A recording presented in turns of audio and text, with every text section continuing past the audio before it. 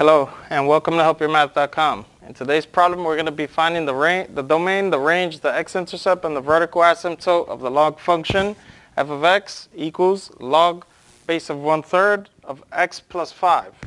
And now to do this is a pretty stringent problem, and what you have to do to solve this problem is understand the parent function of logarithms. And in particular, whenever you're dealing with a log function, like for instance y equals log of x, there are a few things that you have to know. For instance, the domain of the log function, the range of the log function, the x-intercept of the regular log function with a base of 10, and the vertical asymptote of this function. And what I'm going to do here is I'm just going to draw the basic function of log of x. And it doesn't matter what your base is, these pretty much work all the same for all these problems, all right?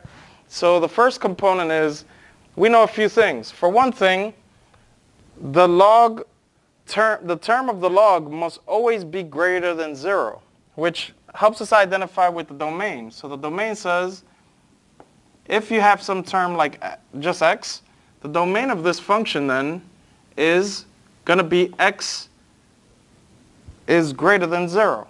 It cannot be equal to 0, because what happens is there's a vertical asymptote right down this line of 0.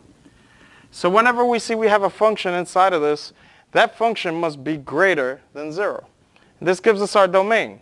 Now the range of this function of log is always going to be from,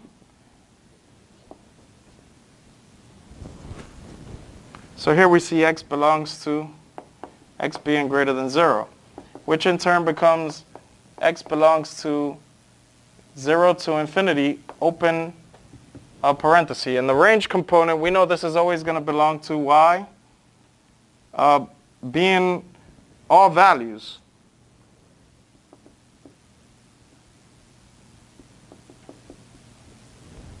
And what this translates into is that y belongs to negative infinity to infinity, because it covers all values. And what happens in this function is from the vertical asymptote, this continues to go up, crosses at 0 here when x is 1, and goes up to infinity. And every time you get a value of 1 going into your logarithmic function, the log of any 1 is always equivalent to 0.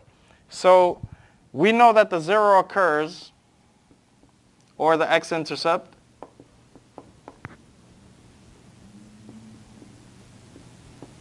when the log term is equal to 0. Actually equal to 1, not 0. So in this case, when log of x, we're looking for the intercept of log of x, we know that x equals 1. And the y will be 0. And this is the case for any kind of logarithm. Whenever the function of the log is equivalent to 1, you get your x-intercept. And finally, the vertical asymptote is based on the domain. We always set the log function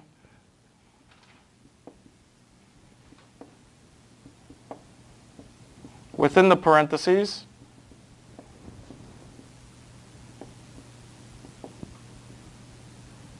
equal to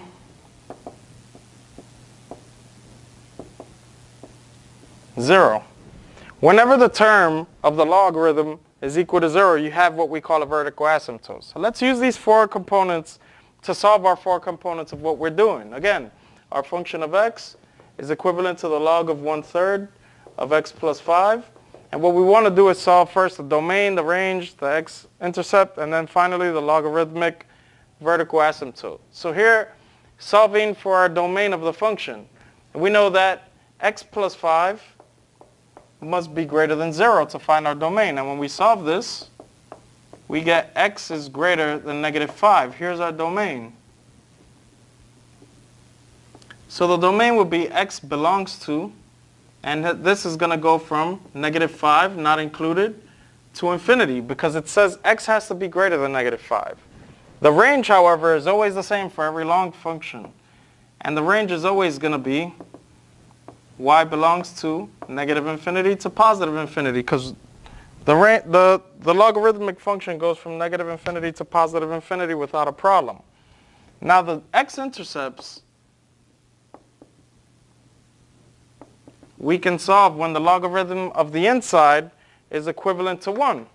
So we take the x plus 5, we set it equal to 1, and we solve this. So we subtract 5, and we get x is equivalent to negative 4. So the x-intercept is going to be negative 4 and 0. This is our x-intercept. Now finally, our final step in this problem is going to be to set the inside of the parentheses equal to 0 so that we could get our asymptote. Now the vertical asymptote in this case will be just setting x plus 5, which is the inside of the parentheses, equal to 0. And here when we solve, we subtract 5 to both sides. We get our asymptote being x equals negative 5. And that concludes our 4 components. We have our domain, our range, our x-intercept, and our vertical asymptote. Thank you.